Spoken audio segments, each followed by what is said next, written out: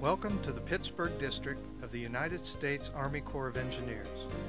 Located in the headwaters area of the Ohio River Basin, we operate and maintain numerous lock and dam facilities on the Ohio, Allegheny, and Monongahela rivers. These locks and dams were developed and constructed in order to serve as an aid to the navigation industry that uses these waterways. Prior to colonial times, these three rivers in their original state were navigable only on intermittent stretches or at certain times of the year. Even then, commercial use was restricted to shallow draft vessels or rafts. When westward expansion accelerated after the American Revolution, it became apparent that the growing economy required constant and sufficient water depth to meet the increasing demands of traffic on our inland waterways. By constructing a system of dams along the rivers, a stair-step-like effect of pools of water was created, which assures that channel depth and width necessary for navigation interests are provided on a year-round basis. At the site of each dam, a lock chamber has been constructed to raise or lower the boats from one pool level to the other. It is the purpose of this film to demonstrate the safe and proper procedure for using the locks. In regards to the priority of lock usage, river traffic is comprised of three basic categories. The Secretary of the Army has determined that the order of importance to national interests gives top priority to the lockage of United States government vessels. Commercial vessels follow, and finally, recreational vessels. To the recreational boater, this means that patience is often required in the event of traffic congestion at a lock.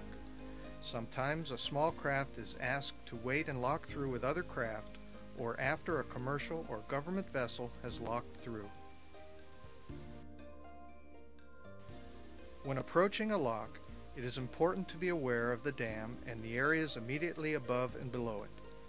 These areas are restricted to boaters and pose a great risk due to the possibility of being swept into or over the dam, while treacherous currents below can draw a vessel into the turbulence where it would capsize and be trapped.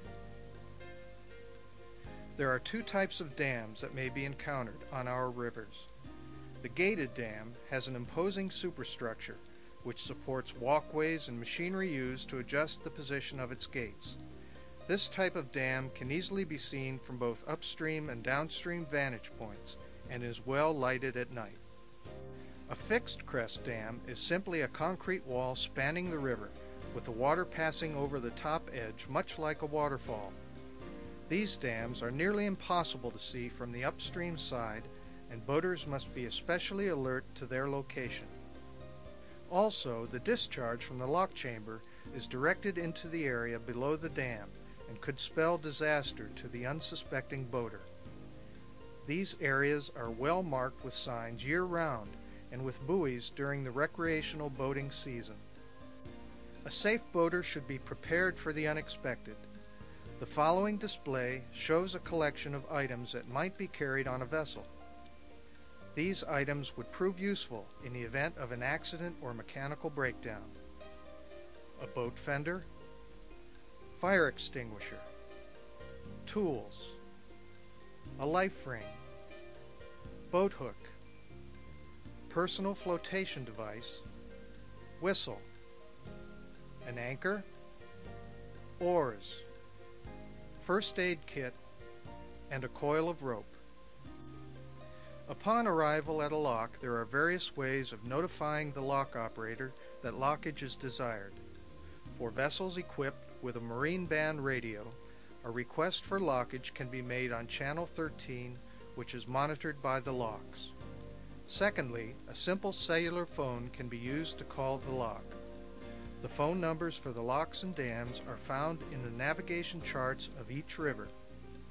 These charts are a wealth of information showing every navigable mile of the waterway, as well as marinas, fueling and grocery stops, bridges, and of great importance, the location of the locks and dams.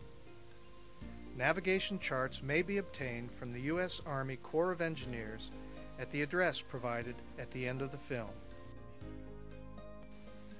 Lastly, for vessels with neither radios nor cell phones, a signaling device is provided and located on the upstream and downstream end of the wall at each lock. A sign drawing attention to the device will be displayed at its location. The rope or pull chain should be held for about 3 seconds to allow the electrical current to travel the distance to the building. Once again, patience is required after signaling the lock operator. Provided that no other traffic is using the lock, it may take as long as 15 minutes to prepare the chamber for the next lockage. If waiting for a signal to enter a lock, it is important to stay well clear of the end of the guide wall, as boat traffic may soon be exiting the lock and heading in your direction. Flashing traffic signal lights similar to those on use on our highways are positioned at each end of the lock chamber. A flashing red light means do not enter and stand clear. It is used to signal that either a lockage is in progress or that the chamber is closed for maintenance and repair. A flashing yellow light means to approach with caution and with your vessel under full control. A vessel must not enter the lock until a flashing green light appears or some other signal from the lock operator has been given. This means that the gates to the chamber are fully recessed into the wall and that the lock is safe and ready for entry.